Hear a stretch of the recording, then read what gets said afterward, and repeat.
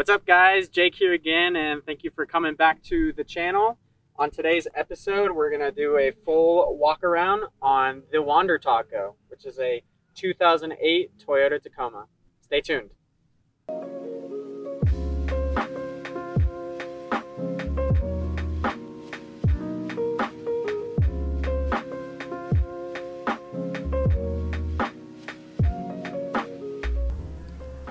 The Wander Taco sits on a 6-inch rough country lift with SPC upper control arms, which are fully adjustable for your caster.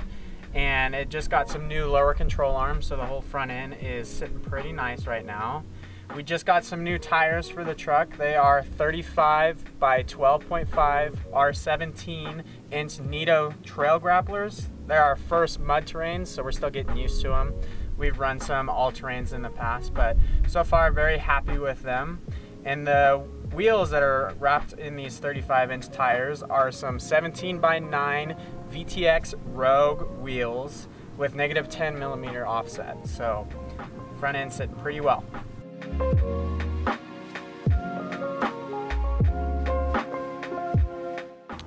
On the front end of this truck, we threw a DVA off-road high clearance front bumper, and we also equipped it with a Smittybilt 9,500 pound winch.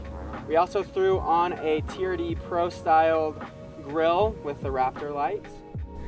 For the lights on this truck, we threw on some 4-inch LED amber fog lights for the front bumper.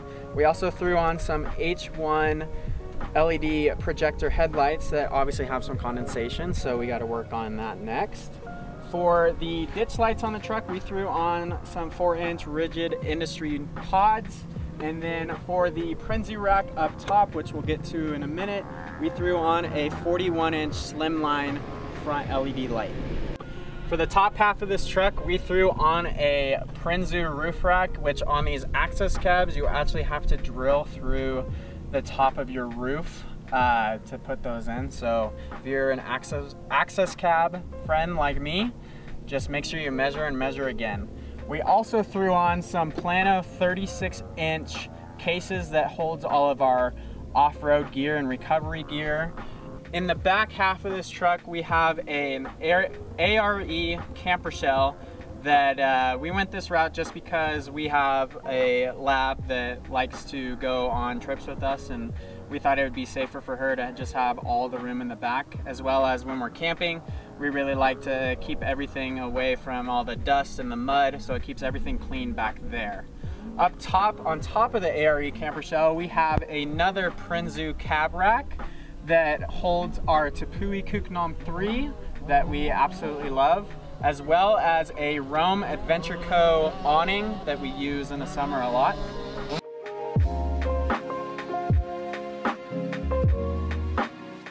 For side steps on this truck, we threw on some Tiger Auto sliders that are used as steps as well as sliders, as you can see from the side right there. And for fender flares, I threw on some Bushwhacker style fender flares just because I liked the black accents on the truck, and the original OEM ones were starting to fade. So it was just a cheap alternative to fix those, as well as give it a more aggressive side stance for sure. On the rear end of this truck, we threw on some Tacoma Beast taillights that I really like. They are LED.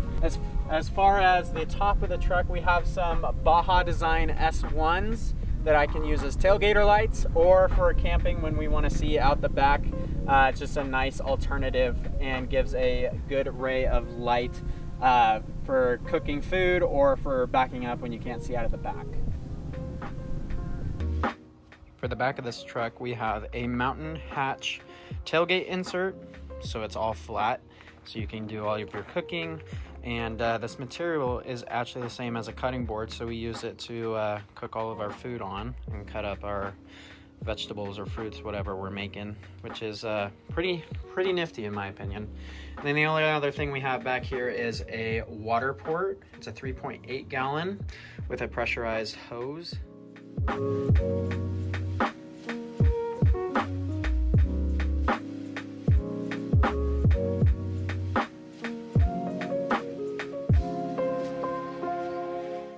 my favorite mods for the camper shell is one of my sponsors. Actually, this product is called Remora Off-Road, and it's an alternative for camper shells to mount rotopacks, Mack tracks, traction boards on the side of their truck.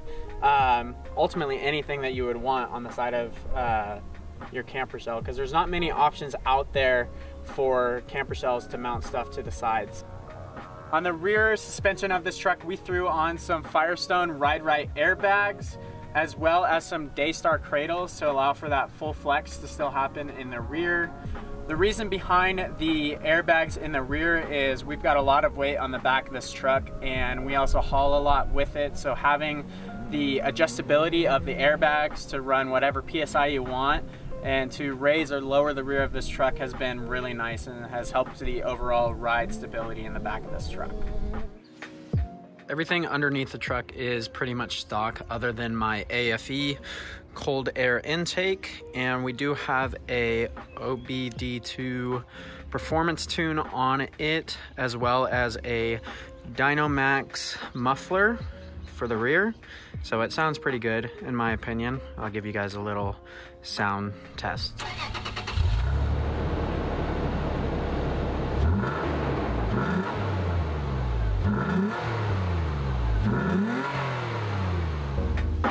For the interior of this truck, we kept it pretty simple. We have a Pioneer Apple CarPlay deck, which is a must in my opinion to upgrade to. It's fully touchscreen, which is awesome.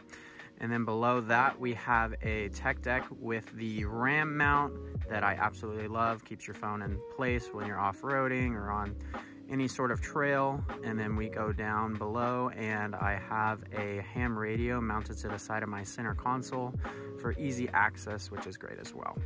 As we move on to the back of the truck, you can see we have a Tacoma Twins modular molly pack set up here. It did have the option for the center window to be blocked off as well, but we liked having that open for our dog, and you can mount whatever you want to it. I decided to mount a lot of my recovery gear, an axe, first aid kit, flashlight, our air down tools, and much more. Of course, you can't forget about all of those overland patches. We try to collect a patch everywhere that we go, so we're almost filled up to the back. Just a little more to go.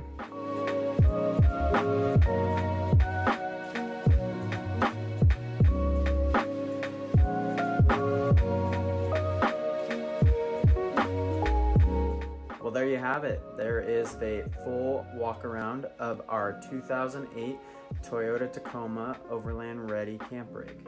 Hope you guys enjoyed this video, and like always, like and subscribe.